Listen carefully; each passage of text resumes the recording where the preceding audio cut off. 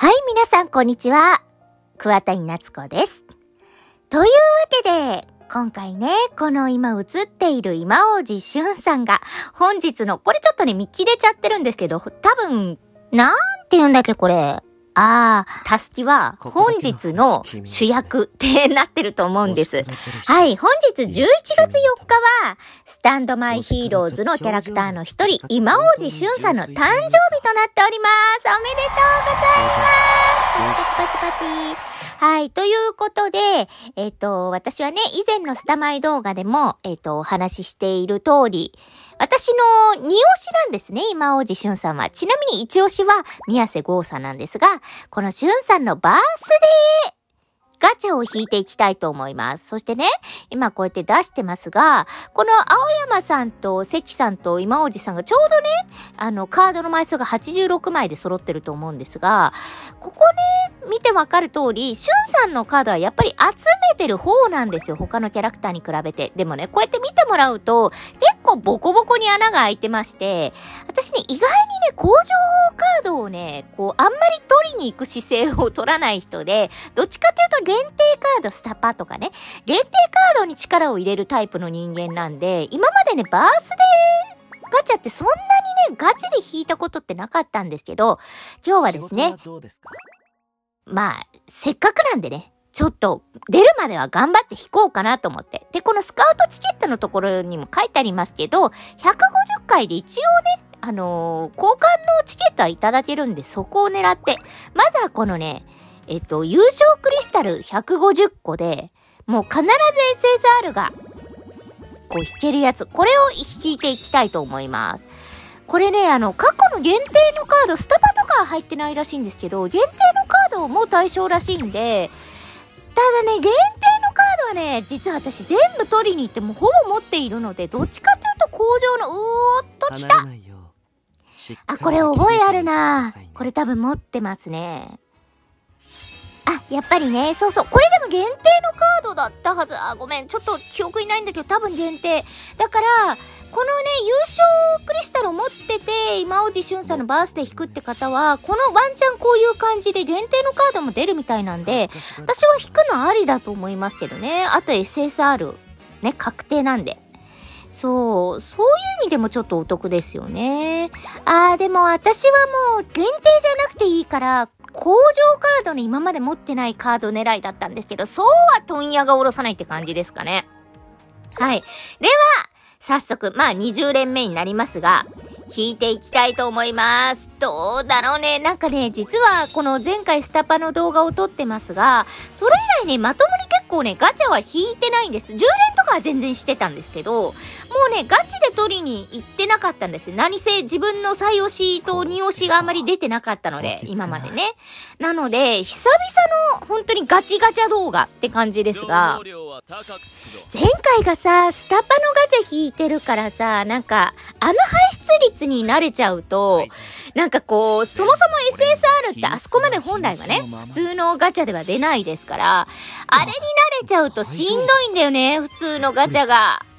でも頑張っていきたいと思いますよ。出すまではね、今回出るまではやろうと思うんで。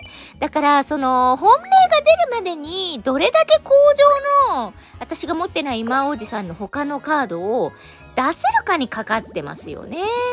はい。そんな喋ってる間にどんどん、すいませんね。私持ってるカードとか、あと SSR が出てない場合は、どんどん、早送りしてっちゃうタイプなんで、あんまりじっくり見ない感じのガチャ動画になっちゃうんですが、今回もね、SSR いかなかった。でもね、これが普通なんですよ。もうね、スタパナのガチャに慣れちゃうと、本当に、夜まで行ってくれなかったってことが多くて、ちょっとへこむ。でも、これが普通。だから、あれに慣れちゃいけないんだよね。本当だから、スタパはそう考えると楽しいガチャなんですけどね。動画作ってても面白いなって思いますしね。あそこまで出ると。はい、今回も出ませんでした。でもね、これが普通なんです。どんどんね、これで回していきたいと思います。はい、次40連目になるのかな？いきたいと思います。これ確定演出のうちの一つ、BGM が変わりましたね。聞いたこれ確定！一番これ最初の SSR の、まあ最初のね、優勝ガチャは別として、やっと SSR になったと思ったら確定演出ですね。これはちょっと期待が持てるのでは？お、もうこれいっちゃう、しゅんさん。いっちゃうんじゃないの？もうこれでたくさん楽します。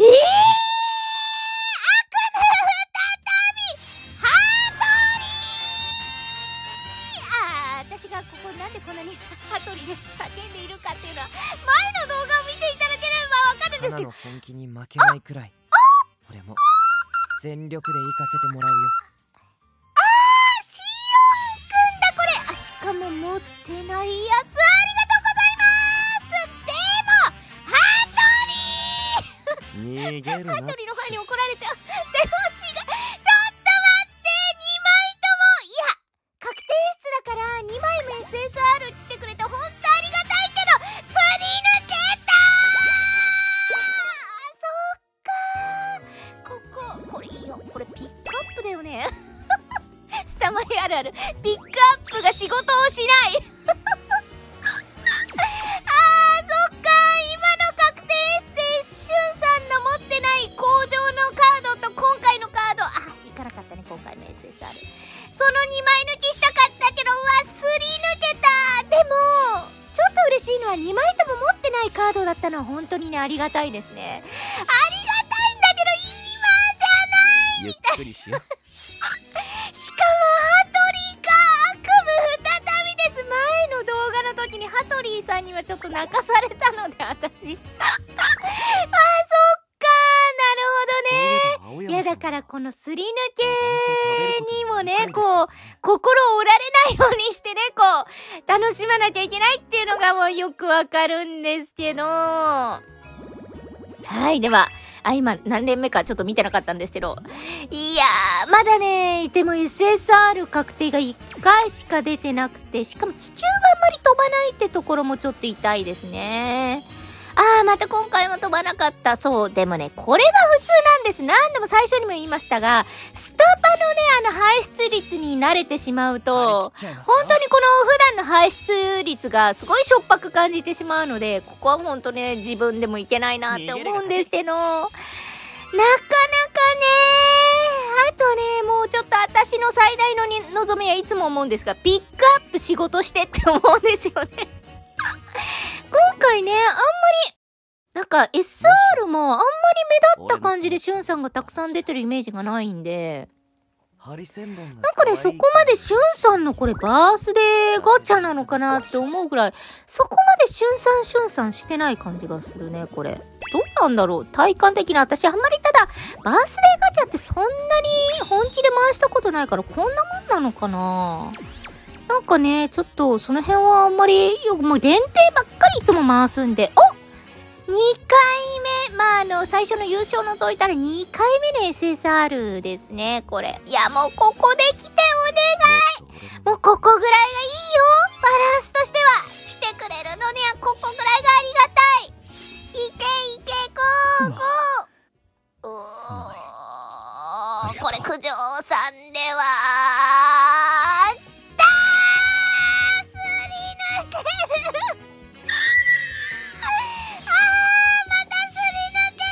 これからのプレゼント。これ今おじさんのピックアップ仕事してー。いやでも九条さんもこれね、すり抜けたとはいえ持ってないのだからありがたいよ。ありがたいけどもいやなかなかしんどい。70連、これで80連目かな。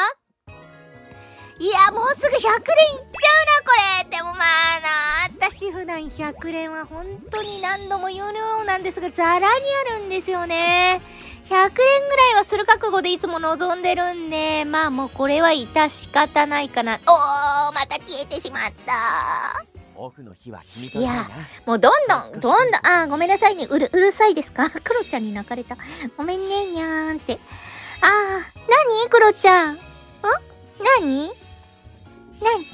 チョコちゃんだった。ごめんね。出る？はい、どうぞ。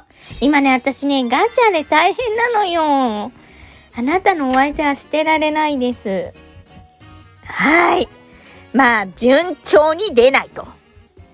まあ、ここのね、SSR が出ないとでも、どんどん送ることにしてますから。はい。ってことで、今80連が終わったのか。あ、80連が終わってんのか。次が90連いいのか。いや、もうわかんなくなっていった、これぐらいなの。いやー、もう本当にお願い出てくれお願い。いやー、でも夜の演出もまだ2回ぐらいしか見てないね。いやー、だからさ、本当になかなか SSR までいかない。この早く飛ばすこの飛ばし方よ。まあもうね、出ないって分かってるんでどんどん飛ばしますよって。でもなんかね、これを見る限り、やっぱり、バースデーで今大路峻さんがピックアップされてるはずなんですけど、まあ、R はともかく SR の出も悪いね、これ、見てると。もうちょっとね、だからこれピックアップは私は上げてくれてもいいよ、なんて、一ファンとして思いますけどね。はい、どんどんいきますよー。うおー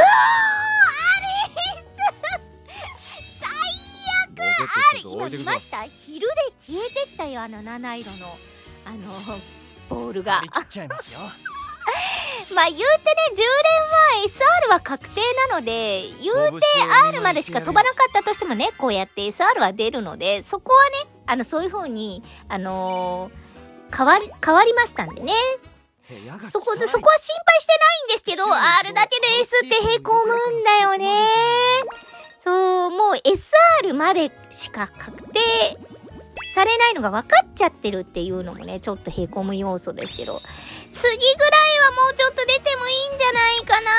なんかね、R しか出ない演出の後は SSR が出るっていう到底だったんだけど、また行かなかったね、夜まで。なかなか出ないな。なんかね、さっきみたいに R までしか行かない演出の後はね、SSR が出ることが結構私の中の統計では何百連もやってる自分の統計では、ほらね、出たでしょ。出たんだけど、これ持ってるな。しゅんさん、ありがとうございます。これ去年のバースデーカード、そう、去年のは出したんですよ。私結構比較的早い段階でね。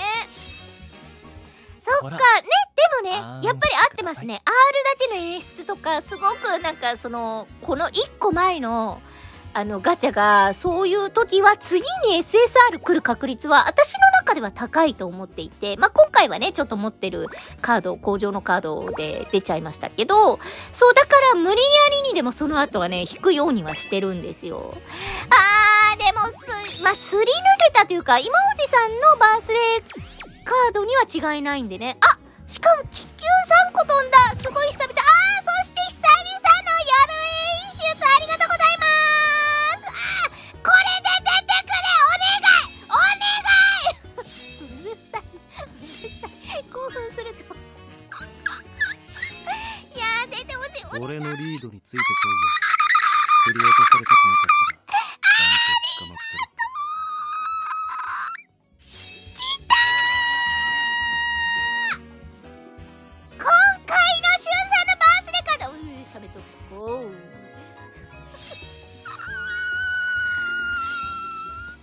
俺を楽しませてみろ。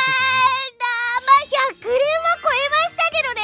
トータル120連はしましたけど、来てくれてありがとう、ジュンさん。ありがとう。よかったよ。とりあえず天井までは引いてない。まあ天井まであとね、今ここの下のとこ見てもらえば分かりますけど、天井まであと30回で天井行きますけど、まあでも一応ね、天井までは行かずに済んだ。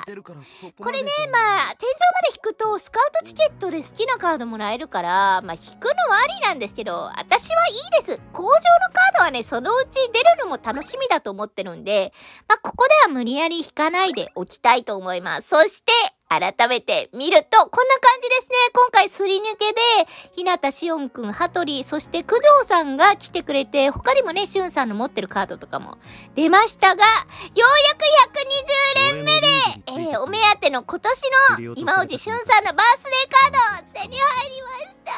ありがとうございます。よかった。はい。というわけで、今回はここまでにしたいと思います。皆さんも楽しいゲームライフを送ってくださいね。また次の動画でお会いしましょう。ありがとうございました。